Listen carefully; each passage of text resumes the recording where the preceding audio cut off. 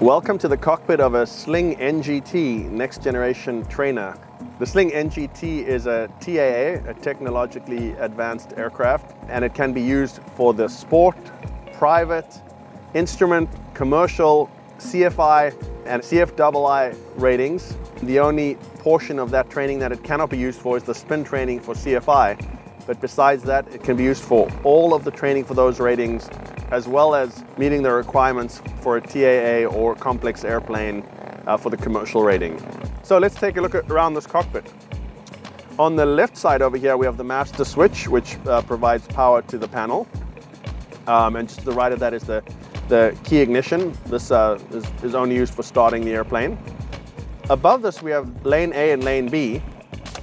These lanes are the switches that control the ECU, the computer that controls the engine of this Sling NGT. It's the Rotax 912 IS engine. So these replace what would have traditionally been magneto switches in a legacy airplane. The whole airplane is computer controlled, and there's a lot of intelligence that goes on behind the scenes. Center stage over here, we have the Garmin G3x Touch. This provides primary flight display as well as navigation. It's all touchscreen, super intuitive to use, and it also has engine monitoring. The G3x Touch also controls the radio, the nav radio, and the transponder, which is remotely mounted behind the panel, as well as the audio panel, which is also remotely mounted behind the panel. So there's an awful lot going on here, and it's all super intuitive to use and control. It also communicates very nicely with the GTN 650XI, which is what we use as our COM, nav, and GPS IFR navigator. The combination of the G3x Touch, the Backup G5, and the Autopilot is what makes this airplane a TAA. And the GTN 650 is what makes this an IFR trainer. So that's the basics of the avionics that we have here in the panel. Moving along to the right side of the G3x Touch, we have the fuel pumps, the main pump and the aux pump. This engine has dual electric fuel pumps. We fly with the main pump on at all times, and anywhere below about 2,000 feet AGL, we also have the aux pump on, or doing maneuvers. Just to the right of these guarded switches over here is the Ecu Backup Switch. We use this switch during the pre-start checklist, and this would be used in an emergency if both of the engine-driven alternators failed. This switch bypasses the alternators and connects the engine directly to the battery in the case of an emergency. Below these switches, we have the Efus Backup Switch. That powers a backup battery that keeps the primary Efus and a few other primary components alive. Efus 1 turns on the G3x Touch. Efus 2 turns on the G5. The G5 also has its own backup battery mounted directly to it, so this will stay alive for quite some time in the event of a main power loss. Below this we have the Avionics Switch. This turns on the GTN 650XI as well as the transponder and a few other devices. The Autopilot switch here powers the Autopilot servos and the Autopilot controller. We have this fantastic Garmin Autopilot controller on board. It has direct control of the heading and altitude bugs, and the ability to select any of the lateral autopilot modes or vertical modes available, as well as a great little wheel here to dial in desired VSI, etc. And of course, don't forget this blue level button. You press this at any time, at any attitude, and the Autopilot will take control of the aircraft and bring it into level flight. So this is a great feature to have. And then just to the right of this, we have a cabin light over here, which turns on the cabin light.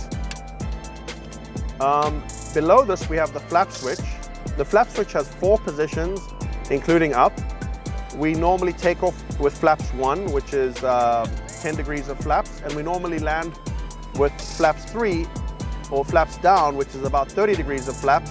The switch is a great indicator of flap position, and you can also see position indicated on the G3x Touch right over here next to the trim indicator. And of course, if you look out the window, you can see the position of the flaps too. Moving up here, of course, we've got the G5, which is a great backup Efus. It has primary flight, pitot-static, AHRS, and it does have the ability to control the autopilot in the event of a G3x failure. So this little guy packs a lot of punch. To the right of the G5, we have the light switches. We have strobe, taxi with a wig-wag position. If we put it in the down position, the taxi lights flash, which we use in flight to help with collision avoidance. And we have the landing light and the nav lights. And then we also have the pitot heat here, which is available to use with pitot icing. Below this, we have the cabin heater. When you pull this knob out, it provides heat through the vents on each side of the panel, as well as to the pilot and passenger leg areas. So this is a very effective cabin heater. Moving up over here, we have the ELT controller and indicator, which is available to use, a 406 megahertz ELT. And then below here we have our row of circuit breakers, easy to access, easy to see. And we have a few more circuit breakers on this side, as well as a cigarette lighter power adapter. And right in front of the passenger we have a little glove box, which we use for carrying the POH and whatever else you need to carry. Moving down to the center console here, we have the fuel selector. We can select left and right with a simple flip of this selector over here. And we do this normally once every hour with this airplane. This airplane only burns about 3.5 gallons an hour in flight, so changing more than once an hour is a little bit of extra work that's not necessary. And if you need to turn the fuel off in an emergency, you pull this little lever out. Sorry. And if you need to turn the fuel off in an emergency, you pull this little handle out, and it puts it into the off detent and locks it there, and you can get it out by pulling the little handle again and rotating it back to right or left selector. If we follow further down the center console here, we have the throttle, of course. We have full power and idle power, real nice ergonomic hand position. And kind of a little unusually for a lot of airplanes, we have a handbrake just to the right of it. You pull the brake backwards to deploy the wheel brakes. Because the airplane has direct nose wheel steering, there's no need for differential braking, so this just brakes both of the main gear. And it's very easy to use with one hand. If you're taxiing, you just advance the throttle a little bit. If you want to slow down, you pull the throttle back, reach over to the brake and pull the brake back. If you want to accelerate it again, you release the brake and advance the throttle. So it's a one-handed operation. And then if you do want to set a parking brake, you pull the handbrake back and you switch the parking brake lever on, and now we have a parking brake set.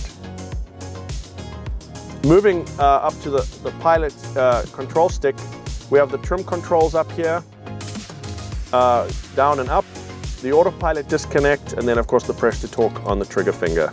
So thanks for joining us for this brief cockpit tour of the Sling NGT. It's a fantastic ergonomic cockpit with all the latest avionics available and the latest technology. A great place to get your training.